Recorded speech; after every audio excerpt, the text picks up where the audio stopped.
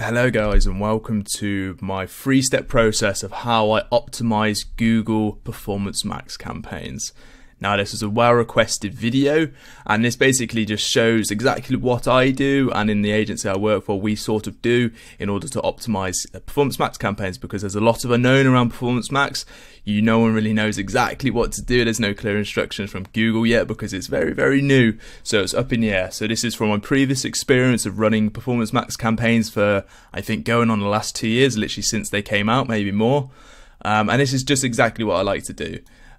So the first step is we review our asset group performance by using a Google script, which I'll provide to you, or looking at the listing groups. Now this works best for e-commerce. If you're running lead gen Performance Max campaigns, which I recommend, they are quite good, they do work, then this will be a bit less effective for you, because with the listing groups you need to have products in there. So it only really works for e-com brands, just bear that in mind.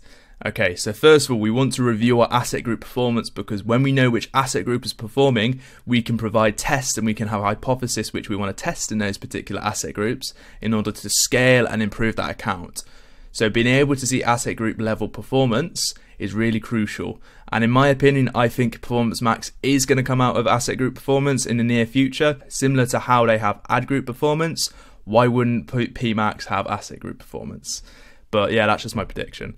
Okay, so step one, we want to review the asset group level to see how they're doing individually. Step two, we want to go to the Insights tab. So the Insights tab is really good for expanding on your keywords and your audiences for your Performance Max campaigns. So when you start a brand new Performance Max campaigns, you include your keywords in your custom segments, I think, maybe, yeah, custom segments. Based on your thoughts and your hypothesis, but the Insights tab tells you exactly the keywords that people have been using to find your products and click on your ads via your PMax. Now this is really good to expand on your PMax keywords you're using in your custom segments, but it's also really good to expand on your normal regular search campaigns, because it provides a really good insight into the sort of keywords people are using, much better than search terms in my opinion. So that's the first one. We're going to use the Insights tab to discover new keywords. And then the step 3 and the final one, we're going to use the Insights tab again to discover new audiences, to put in our in-market and affinity audiences at the bottom of our audience signal. And that's it. That's all I do, and I've seen really good success with this. You don't need to overcomplicate it. I may reveal a video in future of how I've improved this or progressed this optimization, but that's really it, okay? And from this, so these 2 steps are the most crucial ones. When we're discovering new keywords and populating our campaigns, we want to go through and take away keywords that haven't been showing up or haven't been shown up in our Insights tab, really. And the same for audiences. We want to purge the audiences and keywords that aren't showing up in our reports, and we want to include more of the keywords that are showing up. It's basic optimization 101. Okay, so let's go and show you this in an account. So the first thing we're going to do is talk about the Google script so we can look at the asset group level performance. So this is a script and I will link it in description. I didn't create this, someone other marketer did. I can't take any credit for it at all, but it's really good and I recommend it. So I'll link it in the description. So what we get when we add this Google script into our account is a load of data. So we can see the total cost and the total conversions and the conversion value across shopping, video, display and search. So we know where our money is going. That's one really good thing. And the next thing which is really good in this tab here is the asset groups. So when we're in this level, we can see each of the asset groups from our campaigns. So this is one campaign here. We can see the impressions, conversions, the conversion value, the ROAS, which is the most important, our clicks, CTR and CPA. Okay, so this is really good to review the performance of your asset group, because you can run tests and you can expand on your asset groups and see how that performs based on your hypothesis and based on the optimizations you do in step 2 and 3. So that's number 1 of how you can see it. If you don't have that Google script or don't want to put it in, there is another way. When you have your PMax campaign selected, what you want to do is go to listing groups here. And when you're at the top here, bearing in mind this is, what's this duration for? So let's just do last 30 days. Okay, what we can do here is at the top bit here where it's all products, we can see our asset groups from this PMax campaign here, and we can also see the impressions, the clicks, the cost, the average CPC. Actually, I want to add a different column in there. That's a bit better. So impressions, clicks, cost, conversion value divided by cost, which is ROAS, cost per conversion, CPC. So this gives us some data as well, so we can see the performance of each asset group from this level as well.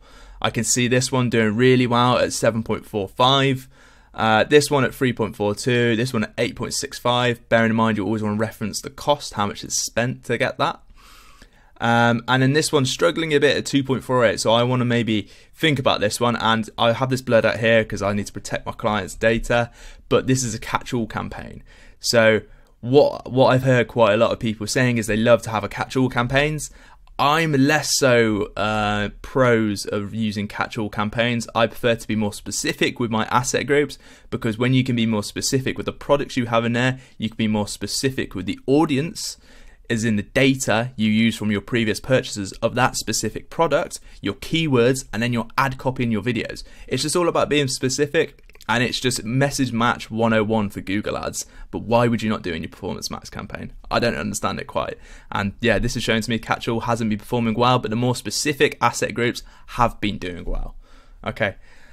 So that's there. So we can look at the asset group level performance there. The next thing we're going to do is just go to the left hand side here. We're going to go to Insights, and on this Insights tab here, this is really good. I recommend going to the last 28 days just for comparison. And what we want to do first of all, so this stage here, we want to discover new keywords. So let's go to here, and when you scroll down your Insights tab, you come to the section saying Consumer Spotlights. And on this bit, what we can do here is filter by certain values. So we can do conversion value, we can do search volume, and we can add in a few others here. I just do conversion value and I stick to the same. Oh, it's an alarm going off. And what we can do here is see the search categories we are gaining, and which is giving us the highest level of conversion value. So from this, it gives us a search category group, but if we expand on this, what we can do here is look at the individual keywords that have gained the most conversion value. So what I would do here is basically go through, copy and paste this within reason, you'll have to do it individually, and add those into the custom segments in your audience signals for the specific asset group or the most relevant asset group. Okay, so that's what we're going to do with that. Expand on our keywords there, and if we scroll down further slightly, we go to Audience Insights. And what this shows to us is the audiences that are showing up and gaining us the share of the clicks here, and just performing well within our campaign. So what I'm going to do here, we have the option to filter by share of clicks or index. I do index first, but I also go through share of clicks. And if you want to see the difference, what this says here is index is the share of your clicks coming from an audience segment divided by the general population from the audience segment. So basically, the higher the index number, the more relevant it is and working well in your campaign. So what we can do here, we can already see these audiences here have a green thing that says optimize. I'm probably not showing that.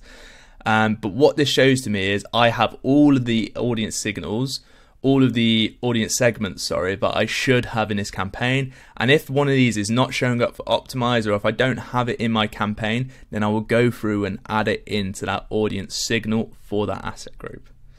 Okay. And that's really it, guys. I don't do much other than that, okay? With my Performance Max campaigns, as I've touched on previously, I like to be specific with my asset groups, because I like to share a specific amount of products, so I can be more specific with my ad copy, more specific with my videos, more specific with my images, and I just feel that's just more appropriate for Google Ads than a more of a catch-all sort of basis. But that's my style. Everyone is different, and there's no two ways of getting from A to B within marketing. It's all about style.